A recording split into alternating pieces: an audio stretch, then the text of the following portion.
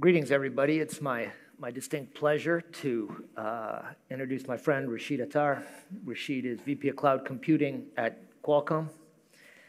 And you get to some level in your career and you can't talk without PowerPoint. And so we will have a slide or two as well. We've been working together now for months. We announced our partnership last week.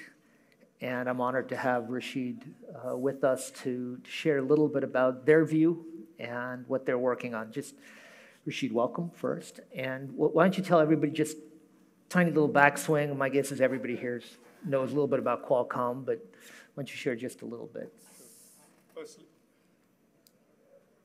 Firstly, Andrew, thanks for inviting Qualcomm to the event.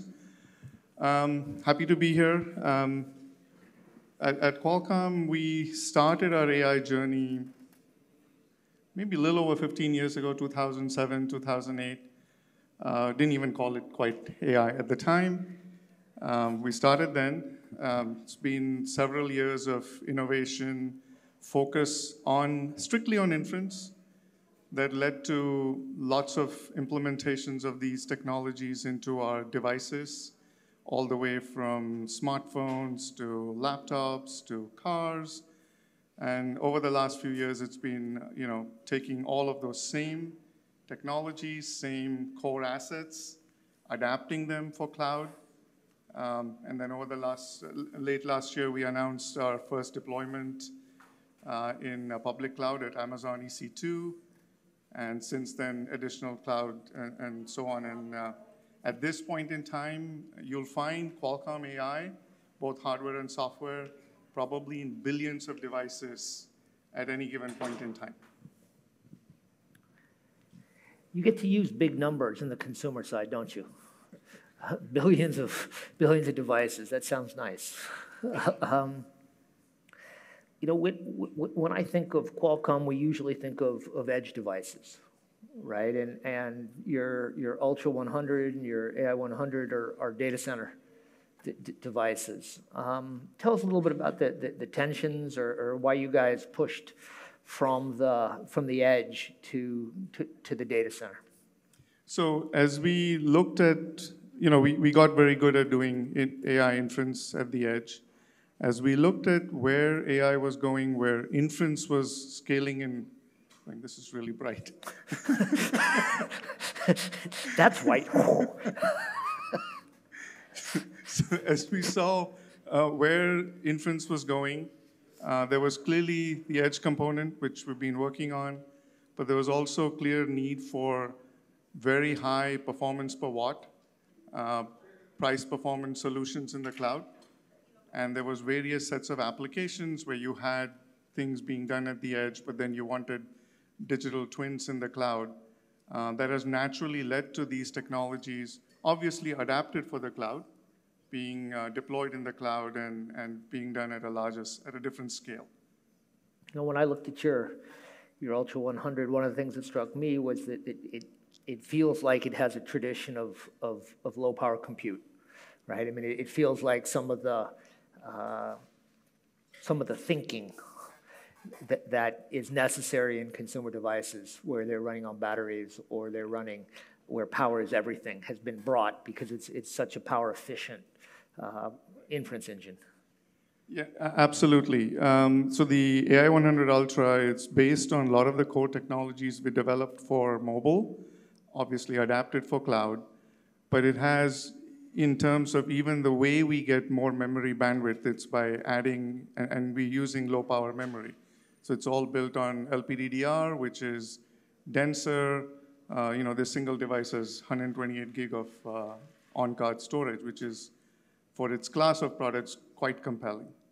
And that thinking, that focus on price performance, supporting a breadth of models, right? It's not, this particular product was designed for LLMs, but it does really good for computer vision, natural language processing, which is largely embedding models in the context of LLMs as well. So yes, that theme, that focus on low power, price performance, dense compute, has followed us through on these class of products as well. Yeah. Let's talk a little bit about, maybe we can share some thoughts on the rise of inference as a workload. And tell us about your thoughts. So I think we were one of the few or early companies who noticed the need for AI inference on a handheld device.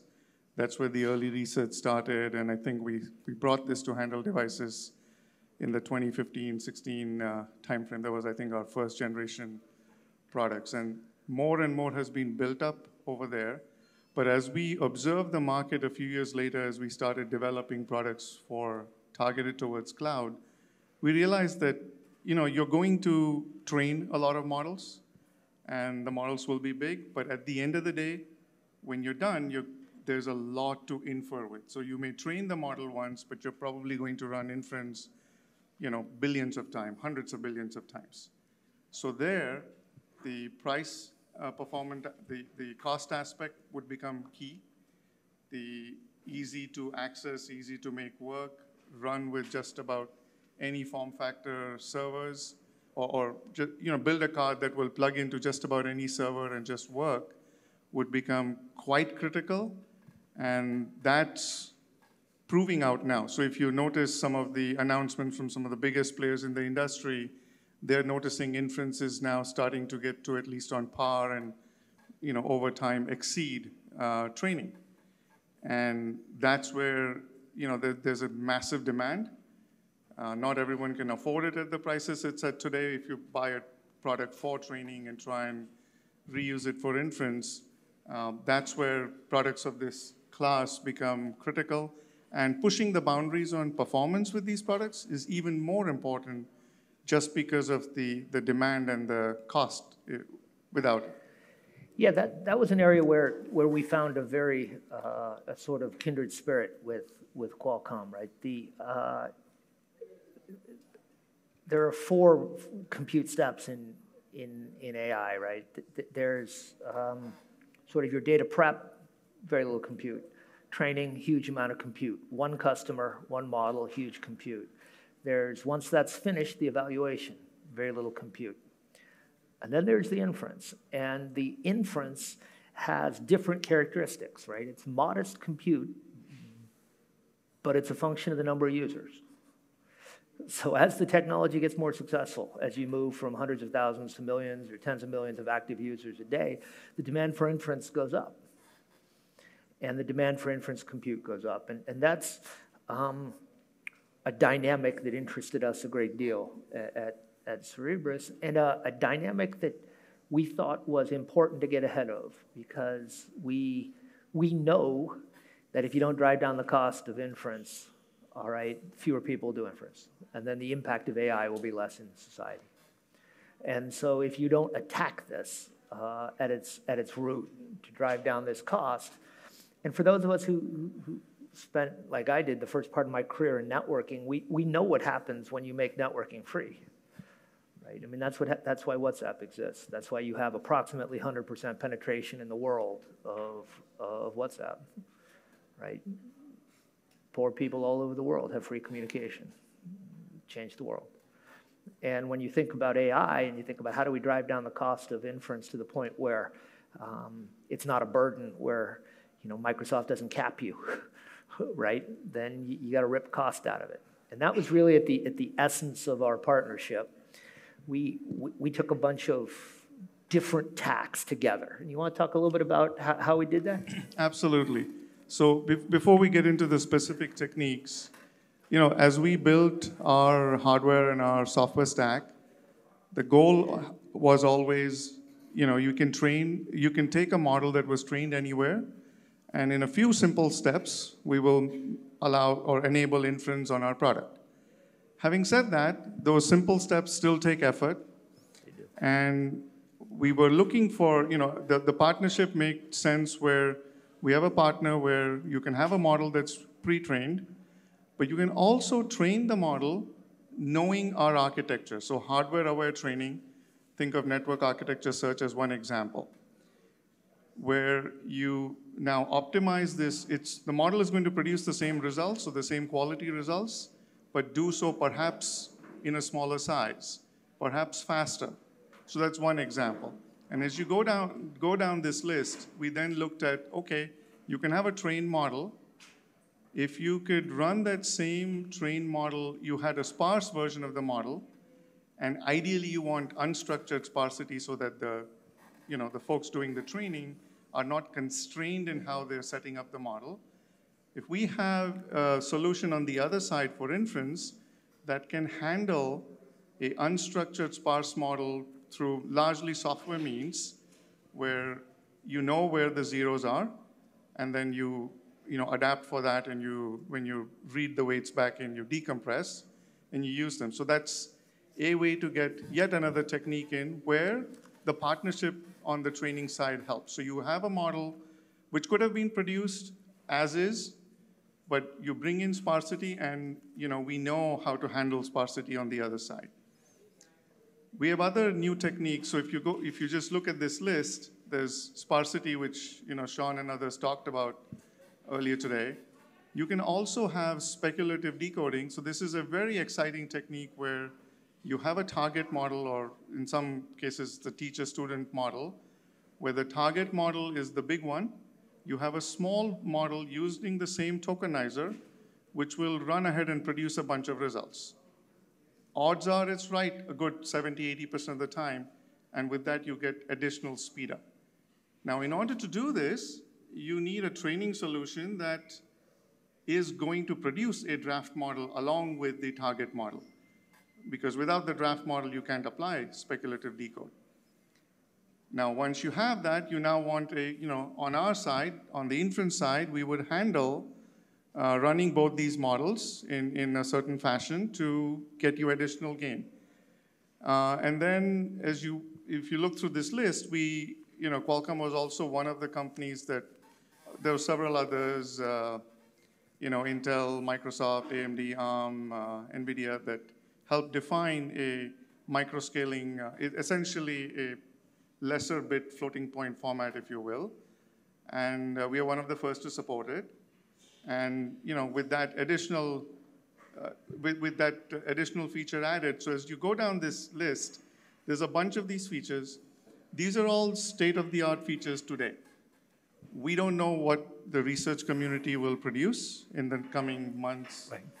But through this partnership, we'll always be at the vanguard of adapting these, understanding these techniques, delivering trained models which take advantage of these techniques, and having an inference solution ready to run these models. And you can go from 3 steps to take a trained model to infer to no steps, because when the model is released, it'll come with a fully optimized, ready to deploy, ready to infer model. As I've thought about this partnership, it sounds obvious, right? That if you train a model knowing the hardware that is going to do the inference, you can make optimizations for it, right? And we've seen this again and again in our space over the years, that once you know the user, right, of the trained model, you can do all sorts of things that wring costs out and drive performance up. And that's really what we've done together. We identified a series of techniques, and these techniques were algorithmic. These techniques were compression. These techniques were searching for optimizations in the model architecture that could be advantaged by the underlying hardware. These are all cutting-edge techniques, and we can rip out 90% of the cost of doing inference. And together, I think that's an enormously powerful thing. And I think as we look forward, you're going to see more and more of this across the industry. And I think it's not just these are illustrative, right? It turns out that we're the best in the world at sparsity. It turns out that the Ultra 100 is very, very good sparse engine in inference, right? So you get 2.5x performance gain. But there are going to be new and other inventions over the months and years ahead, and each time we will be able to collaborate, stay on top, and drive drive cost out of the system. When you drive cost out of the system, what happens? More people use it. More people use it, the diffusion of AI and the benefits of AI spread. And that's really sort of what is a passion for Rashid and I is how do we push AI into the community?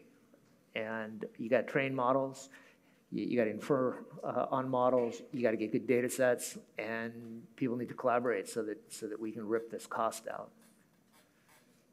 That's exactly right. You know, in this, just this example, we've got 4 techniques. Not all are completely additive, but cumulatively we estimate we deliver about 10x improvement. And you can slice this in different ways. You could make a particular solution faster. You can enable multiple users with that additional throughput that you've achieved. And here's the interesting piece. As we push on these techniques, you know, all the way from cloud to other devices, you can see that because of these techniques, more and more can be done more broadly, not just in the cloud. And that's exciting because, you know, the ultimate future of AI is there's these range of uses. There'll be some in the cloud, there'll be some in the car, there'll be some on a laptop, and so on. Yeah, and that's when those of us who live to train models see the impact of their models everywhere, right? In exactly that description is you don't have to have your laptop, you don't have to have your phone. It is sort of embedded in the fabric of your life. And you can only do that when inference costs get really, really low. With that, I want to thank Rashid. I want to thank you so much for coming today. Let's give Rashid a round of applause. Thank you. Thank you, Andrew. All right.